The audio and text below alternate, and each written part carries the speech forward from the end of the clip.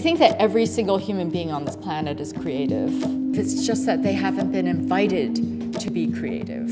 Even if they are not actively pursuing it, they want to be in the environment of ideas that are bubbling, ideas that are irreverent. And that's the power of art.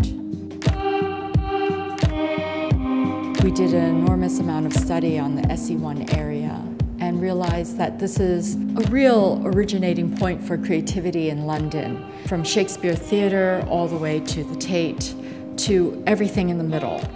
I thought that we should provide an art school ambiance. We have collaborated with a lot of artists, with a lot of makers. Art school, I think, is mostly about just having fun, to explore with different material. Thinking about things that actually is not possible. Like even we had no idea of what's the limit of this material. We collected a lot of pieces that are either highly refined or not refined at all, and they can live in the same space. With our Artists in Residence program, it just fits right in that all of this is now activated.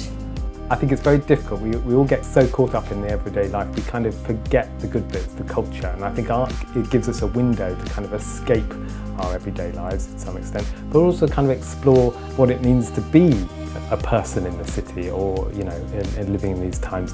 As an artist in residence, it will give me the opportunity to have a slightly larger space to work in, because I think that gives you space to think particularly, but also by putting yourself in a different environment, I think it makes you work in a very different way. I think interacting with other people and the members of the public and talking about what I'm doing could also influence the way in which I think about making work. So it's really difficult to get opportunities as an artist in London, so something like this I think is brilliant. As co-founder of Contemporary Collective, which is a gallery that represents emerging artists who are on the next step in their careers, we are looking to take a carefully curated collection of these artists over to Bankside to be able to work in and amongst guests, with residents interacting with the progress and allowing all of us to see their work from when they have the inception of the idea right through to the finished products. Helen Gorrell has produced 3 bespoke commissioned artworks for Bankside. And Helen's work is generally collage based, and what she does is she reappropriates images. She makes us look at them in a different way. Quite often she'll take images that before would have been about us, the viewer, looking at the person, the sitter, but she'll turn that around and make the sitter look at us and us question what's actually going on. We started the company in 2012, and really what we wanted to do was to create an effective platform for makers in the British Isles to really showcase and celebrate their work. We have worked with Laura Carlin since the inception of the business, and she is a very talented illustrator. That was her initial craft. And then latterly she's moved on to ceramics, so she's found a 3D expression for that creative talent that she has. We chose to work with her as a very compelling storyteller that we might be able to bring to life the narratives of Bankside, of London, and really insert that into the fabric of the hotel. The value of these individual pieces, it's that none of them are the same.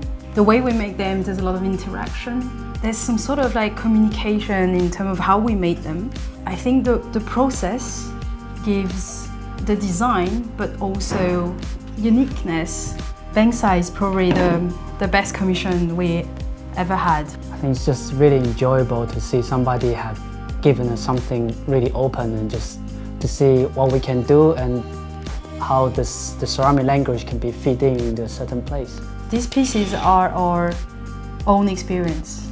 It's our language, but fused with Bankside at the same time in a very, I would say, harmonious way.